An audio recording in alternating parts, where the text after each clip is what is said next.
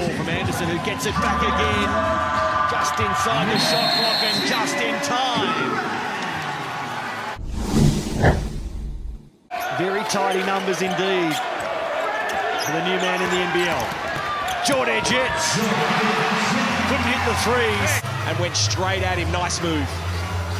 A huge minute ahead for both teams, especially Illawarra at home, and Chris Golding says it's not going to be your night. Melbourne by 5. Blanchfield, it has to drop. It goes.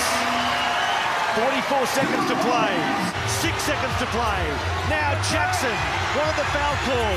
Conklin can't get it to go. Yes, he does. We are locked up again. And stay in your seats. We have a second period of OT. 1, 2, 3 offensive rebounds all going their way. And then the turnaround and drop it in. Brian Conklin, take a bow, so strong, just kept fighting for the ball, chased his original shot as soon as he realised. As Golding looked to let loose with another 3. He puts it on the floor, drives the lane, goes high off the glass, and Boone with the pushback. He's coming back from the States. Then that shot from Blanchfield fell. The fans were saying, don't do it. Cedric Jackson does it from close range. Blanchfield lost his legs. It's batted back for Cedric Jackson. Jordan Jet fakes, puts it on the floor, turns it over for Kennedy. And they commit the foul with 10 seconds to go.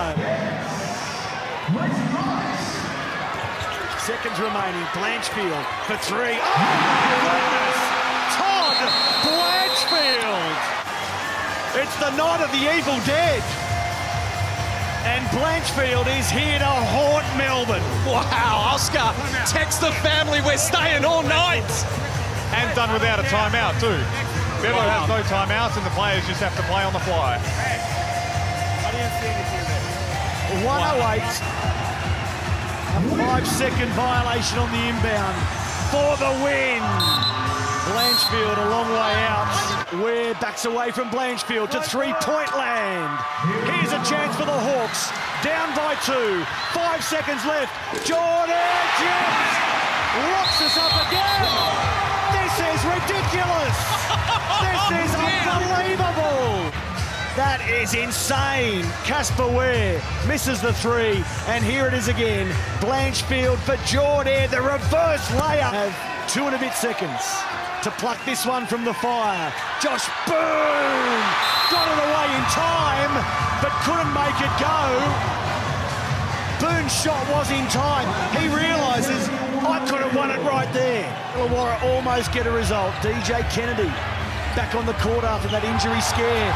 Gets away from Conrad McCarron with 1 to come. Rebounds, look at this. Beautiful move. McCarron goes up strong, makes the basket and 1, and he'll shoot the free throw. Now Jordan Jets, is it all aboard Jordan again? 5 seconds left, too heavy, they don't get it back. Craig Moller, the crowd gets fed. Illawarra fans get a meal, but will they get the win? Kevin White to the window, Jordan Jet can't put it back, it is still there, and Melbourne survived the fight. Melbourne beat Illawarra 123-122 in the 4th period of OT.